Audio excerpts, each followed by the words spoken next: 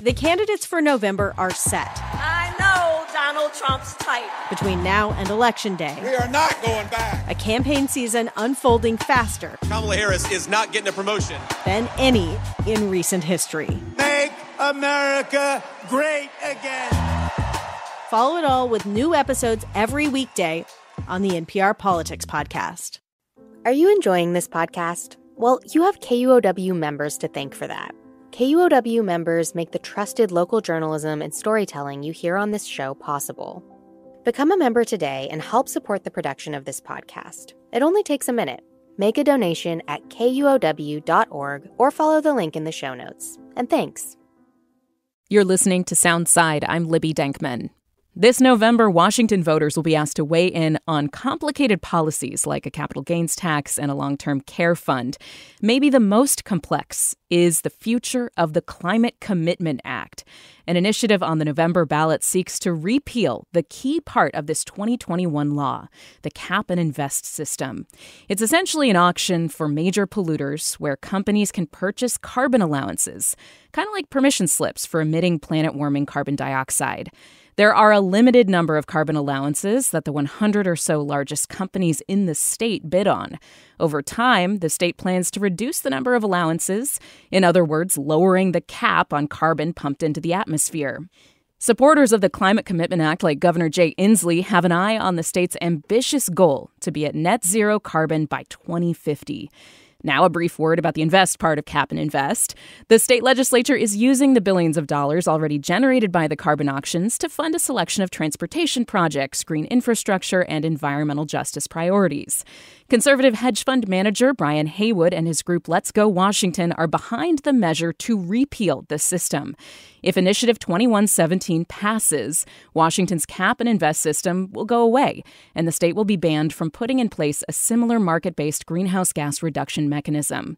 So voters, the decision to keep or kill Washington's carbon marketplace is in your court. Over the next couple days, we'll hear from a supporter of the initiative to repeal the cap and trade system. Today, we welcome a defender of the Climate Commitment Act and its marketplace. I'm joined by Representative Joe Fitzgibbon. He is the State House Majority Leader. His district includes West Seattle, Vashon, and White Center, and he helped create the Climate Commitment Act, and he opposes Initiative 2117. Representative, thank you so much for being here. Welcome. Thank you, Libby. So to start, you want people to vote no on this measure, 2117. Make the elevator pitch about why Washingtonians should vote against this initiative and keep the cap and invest system. Yeah, thank you. So the effect of Initiative 2117 is to eliminate Washington's cap on greenhouse gas emissions and allow unlimited greenhouse gas emissions in Washington state. In doing so, it would also jeopardize funding for a lot of things that we really are counting on to make our state a better place, like construction of new ferries, new ferry terminals, investments in preventing wildfires, in improving salmon habitat, in removing the fish passage barriers that prevent salmon from reaching their habitat and spawning, investments in air quality. We have a network of air quality monitoring stations to let Washingtonians know how clean their air is or how dirty their air is, that this initiative would defund. It would do all those things at the same time as allowing unlimited pollution in Washington state with absolutely no guarantee that it would do what the proponents hope it would do, which is reduce the price of gas. We don't think there's any guarantee that will happen. And so the downsides are really enormous in terms of the investments in making our state a better place that would go away. But the upsides are really unclear and hard for me to see. We're going to get to the price of gas in just a moment, but you have spoken about problems with the Climate Commitment Act. The law wasn't perfect. That's a direct Joe Fitzgibbon quote. What do you mean by that? What do you mean by that the law wasn't perfect? And the legislature has made some tweaks so far in this past session, like starting the process to combine the market with Quebec and California. What else needs to change? Yeah, well, I would love to say that the truth is, I don't know that we've passed a perfect law yet in the state of Washington, but I do think the Climate Commitment Act was a pretty good start. I think we did a pretty good job learning from other jurisdictions that have worked to reduce pollution using these tools. One thing that we know isn't working very well is the exemption for farm products and their transportation on the roadways. We intended when we passed the law to provide an exemption for fuel used to transport agricultural products to get them to market. That has not worked very well because it's pretty difficult to track what is the purpose of any individual tank fill that, as a farmer filling up their vehicle to transport apples to the cold storage warehouse, or are they, filling up to take their dogs to the dog wash that day, right? And we don't have an ability to track at that granular level that would be necessary for that implementation of that exemption to work effectively. What we did instead this year, recognizing that that exemption wasn't working very well, was to set up a system of payments to farmers based on their fuel use to help farmers deal with the fact that the fuel prices have increased. We don't think that they've increased primarily due to the Climate Commitment Act, but they have been high, and we know that fuel prices are a significant cost for farmers. So that's one thing that I know that we need to spend more time on if we still have the Climate Commitment Act next year, is figuring out how to make sure that farmers are made whole, and that exemption can transition into something that works more effectively for people who are growing our food in our state. The rollout of the carbon marketplace appeared to go badly from my layman's perspective. $1.8 billion in revenue was a big windfall for the state, but it was like 4 times what was predicted when the marketplace was set up, which says to me that the allowance prices were too high, that Washington's carbon reduction targets were too steep. They were steeper than California's were when they first started out, for example. Do you agree that the launch was rocky, and what happened? Yeah, so our reduction targets are very steep. We have steeper reduction targets than California. In part, that's because we got a later start than California. California started their program, more than 10 years before we started ours, and we do need to catch up in order to ensure that we achieve the reductions that scientists tell us we need, and that the Paris Agreement tells us that we need to achieve as a state and as a nation. Allowance prices were high and volatile in the first year. I think that that's largely due to just growing. Any new program like this is going to have some growing pains, and there's no question in 2023 we saw prices higher than I think were sustainable. Any solutions that we could have enacted in the 2024 session to try to bring down those prices, we were pretty much precluded from doing by the fact that there was already an initiative on the ballot or headed to the ballot that would repeal the Climate Commitment Act altogether. This year, we've seen prices be much lower and more stable. I think that's largely due to the anticipation of a linked market with the California-Quebec market. We know that the bigger the market is for carbon allowances, the more stable the price is going to be. And we're already seeing that the price has both stabilized and been much lower. Initiative proponents argue, of course, that it's because companies are looking ahead and expecting a repeal, so the demand is lower, and that's what's causing the prices to go down. Just want to note that. Sure, and it's hard to predict markets with any certainty, but I think that there's a lot of there's a reason I think that the Washington prices and the California prices have converged. I think that's an anticipation that in a few years we're going to have a linked market. I think that the prices were unusually volatile in that first year and unusually high. I think we're moving to a place where the prices are in a place where they are predictable for those 100 largest emitters in our state, who are the folks who are responsible for complying with the act. Okay, let's get to gas prices, because it's a huge part of this campaign for the initiative supporters. Gas prices, according to Brian Haywood, have been part of what he calls a regressive gas tax. He calls the CCA and the marketplace a regressive gas tax, which hit lower income people hard by raising the price on heating, on driving to work, on all kinds of things like groceries. Folks who are in the lower income bracket don't have the option of buying expensive electric cars. They have less fuel efficient cars, by and large, older cars. Is this a regressive tax? What's your response to that? So it's a fee on the largest emitters in our state, the 100 largest emitters in our state. And that includes the oil refineries who are on the hook for the emissions from the combustion of their product. We don't know with any certainty, because we don't have the visibility into how oil companies price their products, how much they have chosen to pass along their compliance costs to their customers. We believe they've probably passed along some of the compliance costs to their customers, but we don't think that they've passed on all of those costs because they're very wealthy, profitable multinational companies that have been able to absorb some of the compliance costs.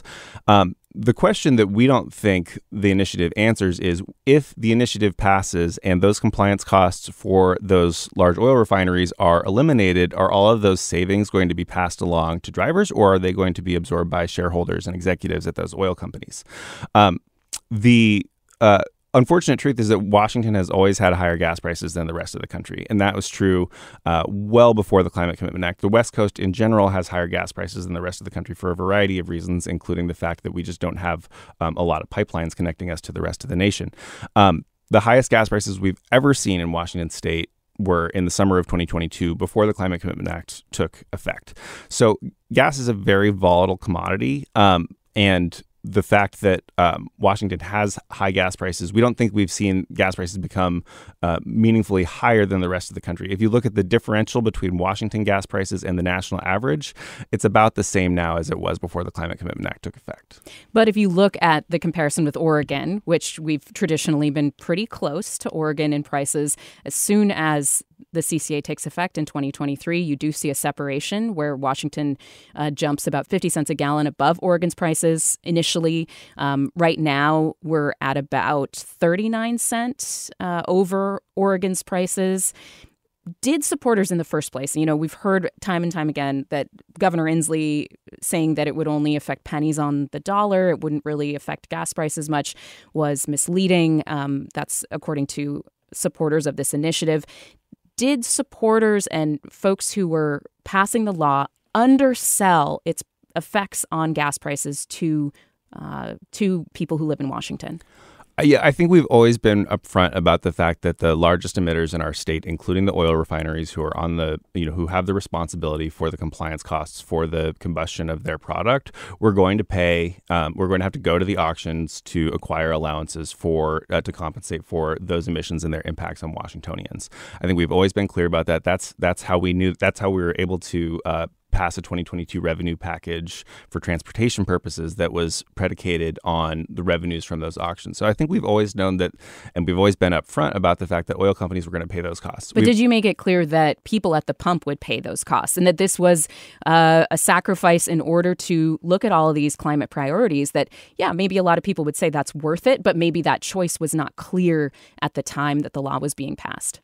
I don't think that we know now, nor did we know then, to what degree oil companies were going to pass along the costs to their customers, to what degree oil companies were going to absorb those costs. I think we still don't know that to this day. And that was one of the reasons why you saw Governor Inslee push hard for a bill this legislative session that would have given the state more visibility into how oil companies do set their prices. What happened to that? It failed. What? It didn't pass. It was very strongly opposed by the oil industry, and it didn't have enough support to pass. I do think that if we're going to try to attribute, what share of the costs of oil are due to, refinery maintenance or the, conflicts with Russia and Venezuela relative to our air quality regulations. Yeah, the 2022 high that you mentioned was, right after Russia invaded Ukraine, for example. Sure. Right. And there's global issues happening that affect oil prices as well. Right. Whenever we see conflict with Venezuela, whenever we see conflict with Iran, with Russia, we see oil prices spike. And this is one of the reasons why I think this is a commodity that with or without the Climate Commitment Act is always going to be expensive for Washingtonians. And that's why it's important that Washingtonians have better alternatives than being reliant on this polluting, expensive, volatilely priced commodity. Another allegation from Let's Go Washington about the Climate Commitment Act is that it will not reduce greenhouse gas emissions, that it's designed solely to bring in revenue. Again, that this is a regressive tax and primarily about bringing in money for the state. The effects of the first carbon auctions are tough to track because we don't have data from the past 5 years. The most recent greenhouse gas emissions information from the state is from 2019, and emissions were going up that year. Do you have proof that this law is bringing down carbon emissions so far, or that it will have an effect on emissions in Washington state? We do know that when you set a firm legal cap on emissions in our state and bring that cap down over time, that's going to reduce emissions. And we know that because we've used this same policy tool to solve other air pollution problems. This is how we solved the hole in the ozone layer.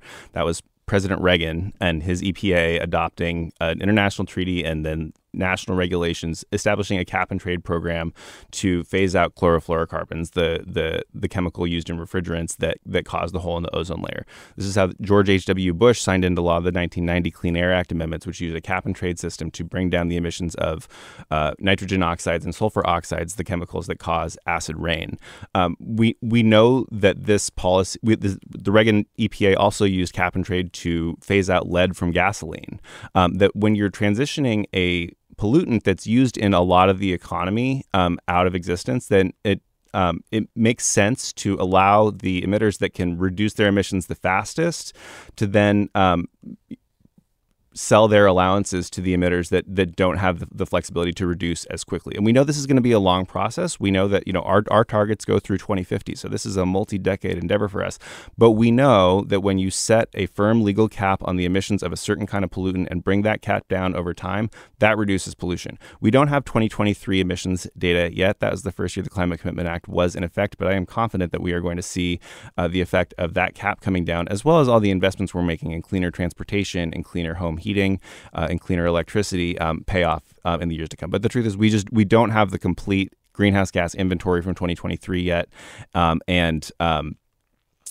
We didn't really start passing strong climate laws before the Climate Commitment Act until 2019. As we see those laws take effect, we're seeing huge investments in cleaner energy, including by our electric utilities, including by many of our oil refineries. Puget Sound Energy saw a significant decrease in demand for residential and commercial gas last year. So I think we will see all of those things comprehensively when we do get the greenhouse gas inventory for 2023, the first year in which the Climate Commitment Act was in effect. It seems so crazy to me that we have a 5-year lag in data. I mean, we did reach out to the Department of Ecology, State Department of Ecology about this. They say that the department is reliant on the EPA for emissions data, and that's federal data is lagging, that this lag is pretty normal. And they pointed to some other metrics that they said indicate that there's a likely drop in GHG emissions, the greenhouse gas emissions. But, again, it would be really nice to have that inventory up to date. Let's talk about the projects that, is being funded by this cap and invest, the invest part of this program. You and your colleagues passed a big transportation funding package called Move Ahead Washington in 2022. That allocated $5.4 billion from the CCA, the Climate Commitment Act, carbon auctions to carbon-reducing initiatives like grants for public transit, new electrified ferries, you've mentioned that. What are the impacts on the state's transportation system if this law goes away? So I think one of the biggest and most obvious, I think maybe the biggest impact would be the removal of the funding for our new ferries. We know how much our ferry fleet is pretty old. And, generally folks working in the maritime... You must hear that a little bit, representing Vashon. I hear that a fair amount from my constituents. Has anyone ever contacted you about that? Once or twice, probably already today. We still need to build those ferries, even if we don't have Climate Commitment Act dollars for them. I think there's the potential that it could slow down the delivery of those ferries. There's a high likelihood it's going to slow down the delivery of projects all across the state because we're going to have to move resources into making sure that the ferries get completed. So I think whether we're talking about project delays or project cancellations, it's likely that projects of all kinds, including projects that aren't currently funded by the Climate Commitment Act, like highway projects, will see delays or cancellations because we still have to complete some of the basic maintenance of our state system, including ferry terminal construction and ferry vessel construction. We are talking to Todd Myers with the Washington Policy Center tomorrow, who has been a supporter of the initiative to repeal the Climate Commitment Act. And he says that it's disingenuous to point to the threat of losing highway funding in the advertising for the No on 2117 campaign because there is a prohibition in the Climate Commitment Act from spending the carbon auction funds on things like highways and things that promote driving.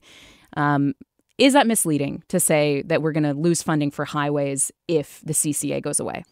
I think it's misleading to suggest that we could somehow fund our ferry fleet out of existing gas tax revenues and that wouldn't impact highway projects around the state. There's no way that you can take $600 million out of the motor vehicle fund, which is where the gas tax goes, to fund ferries and pretend that that's not going to impact roadway projects, including highway projects. I think it's magical thinking to think that we could somehow fund ferry construction, ferry terminals, as well as improvements to local roads and bike and pedestrian safety projects. Those are all just going to be fine. That I've heard Todd say that bike and pedestrian safety just isn't a priority, and it's okay if that's defunded because that's just not a priority. Well, that's not what I hear from my constituents, but I do know that if you transfer hundreds of millions of dollars out of the highway account into the ferry construction account, that's going to have an impact on roads and bridges, including on safety. Backers of Initiative 2117, who want to end the Climate Commitment Act, are framing the carbon marketplace as a government money grab.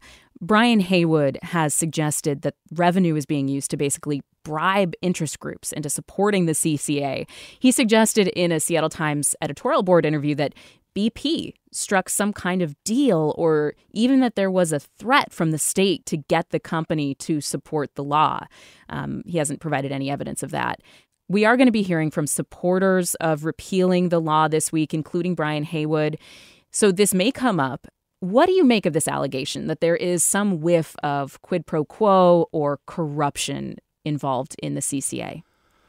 Well, I will try not to ascribe what his motives are in saying that, so much as to say that I would stand by all the investments that we made with the Climate Commitment Act, whether that's investments in forest health and reducing the undergrowth that leads to wildfires getting out of control, to repairing fish passage barriers so that salmon are able to access more of their habitat, more of their spawning grounds, to our network of air quality monitoring stations, to investments in our ferry system. I think all of those investments stand on their own. That they're invested through our legislative, democratically elected legislature. As we develop the budget, we hear priorities from members and we prioritize. We decide what we can afford and what we can't afford in that given year based on what do we think is most impactful. One thing that we did this year is investments in grants to reduce food waste, to help connect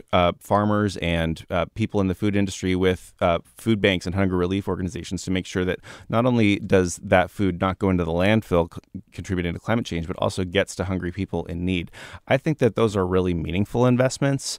As far as the Yes campaign's allegations about quid pro quo, I just don't really know where that's coming from. It's certainly not what, the Amazon, Microsoft, BP, Puget Sound Energy, the companies that have said this is a successful program that we want to see, continue to work into the future.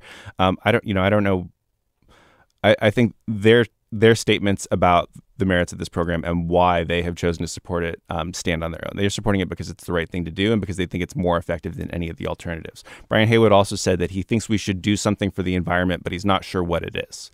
We should get rid of this law and do something else for the environment, but he doesn't know what that is. Well, I would welcome hearing what folks think a better alternative to what are other things that we can do to reduce pollution in our state.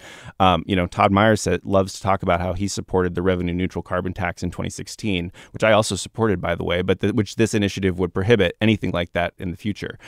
So if there are other strategies that we should be deploying to reduce emissions that initiative proponents want to talk about, that's great. But all they're proposing is eliminating what we've got, eliminating our cap on pollution, allowing unlimited pollution in our state with no suggestion of an alternative. In fact, prohibiting that we even adopt any alternative in the future. From my reading, it prohibits another cap and trade, but does it prohibit a carbon tax? I believe that it does. That it prohibits it's indelicately worded, and so it's hard to predict what a court would find. But I think, as I read it, it would prohibit any kind of price on carbon.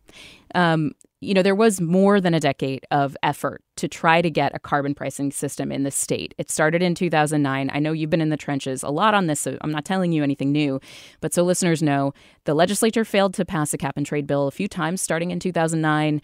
There were a couple attempts, like you mentioned, the 2016 carbon tax initiative, another one in 2018. A number of political reasons why the 2016 one didn't get enough buy-in, the 2018 one. But, for voters, they were soundly defeated, both of these measures at the ballot box. Finally, the Climate Commitment Act was passed in 2021. Do you worry that this was a fluke, that the legislature was able to get something like this passed and that now voters will look at this and say, oh, actually, no, we have historically not liked carbon pricing and we still don't like it. We're going to repeal it? No, because I look at the coalition of folks who came out in support of the Climate Commitment Act when it passed into law in 2021. Not just environmental organizations, but business organizations. Many of the businesses we talked about already: BP, Amazon, Microsoft, the Seattle Chamber of Commerce, tribal governments, who weren't really involved in those earlier fights, but came out in incredibly strong support. Organized labor, very strong support for both passing the law originally, improving its implementation as we went along, and then making sure that voters vote no on this harmful initiative this year. We didn't see that kind of coalition in 2016 or 2018. There were very clear battle lines between the environmental voices and the pro-business voices in our state. Then this year, I think that there's a reason that you see very little active business support for the initiative, because businesses operating in Washington State, I think, first of all, want to see us have clean air and want to see us fight climate change. And second of all, they know that this is the most effective policy that's in our toolbox right now. And why would we throw it out and risk all these harms to our air quality and our forests and to our transportation system, knowing that this is working well? So you didn't see that kind of coalition in those previous fights. You also, one of the other criticisms of both of those initiatives, which I think was a fair criticism, was that they didn't guarantee the pollution reductions. Our law That's the problem with the tax, right? Because it doesn't have the cap to lower. I think that's one of the real assets of implementing a pollution cap, is it guarantees that we're going to achieve the reductions that we know we need to achieve, that our laws require that we achieve, and that science requires we achieve. Representative Joe Fitzgibbon is the State House Majority Leader in Olympia, and he supports the No on 2117 campaign. He would like to keep the Climate Commitment Act's carbon marketplace in place. Thank you so much, Representative, for being here and for walking through your position and the arguments to keep the Climate Commitment Act. I appreciate your time. Thank you, Libby. You're listening to Soundside. And again, tomorrow we will welcome a supporter of Initiative 2117, Todd Myers with the Washington Policy Center. He'll be here to make the case to end cap and invest. This show is only possible because listeners support us. If you're able to give right now, please check out the show notes for a link to donate. And don't forget, you can listen live on KUOW 94.9 FM Seattle at noon and 8 p.m., Monday through Thursday, or anytime online at KUOW.org. Hi there, I'm Monica Guzman, host of A Braver Way podcast and your guide across the political divide. Are you done with the divisiveness in our politics and ready to do something about it? This season, we've partnered with KUOW to reach more listeners like you. Join me as I sit down with guests from across the political spectrum. Together, we'll share tools, insights, and messy, real-life stories to help you face this election year without losing heart. Listen to A Braver Way now on the KUOW app or wherever you get your podcasts.